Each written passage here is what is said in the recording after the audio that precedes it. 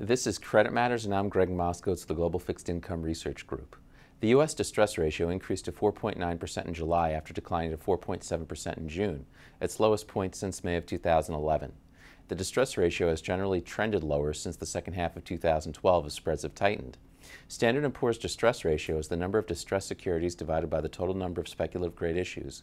Those Standard & Poor's rating services rates BB+ or lower. Distressed credits are speculative grade issues that have option-adjusted composite spreads of more than 1,000 basis points relative to U.S. Treasuries. The ratio indicates the level of risk that the market has priced into the bonds. A rising distress ratio reflects an increased need for capital and is typically a precursor to defaults when accompanied by a severe and sustained market disruption. An increase in the amount of lower-rated issuance, particularly B- or lower, as a share of total new speculative grade issuance for a sustained period is generally a reliable indicator of imminent defaults. As a result of the low interest rate environment, yield-hungry investors' appetite for lower-rated issuance increased significantly in 2012 and 2013. In second quarter of 2014, 32% of new speculative grade issuers were rated B- or lower. This is a decrease from 33% in the first quarter.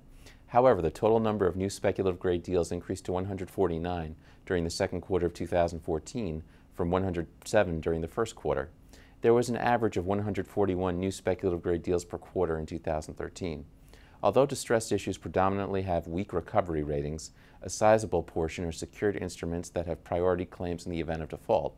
Senior secured instruments accounted for about 38% of distressed issues as of July 15th, compared with 47% in 2013.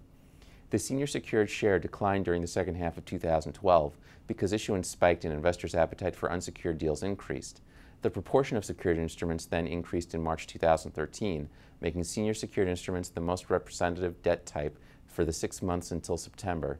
In July of 2014, senior unsecured issues accounted for about 50% of distressed issues. More than half of the distressed issues continue to be subordinated or unsecured, and these issues generally face lower recovery prospects if their issuers default. You can find more information in the report titled Distressed Debt Monitor. The U.S. distress ratio rises to 4.9% in July. This has been Credit Matters. Thank you for watching.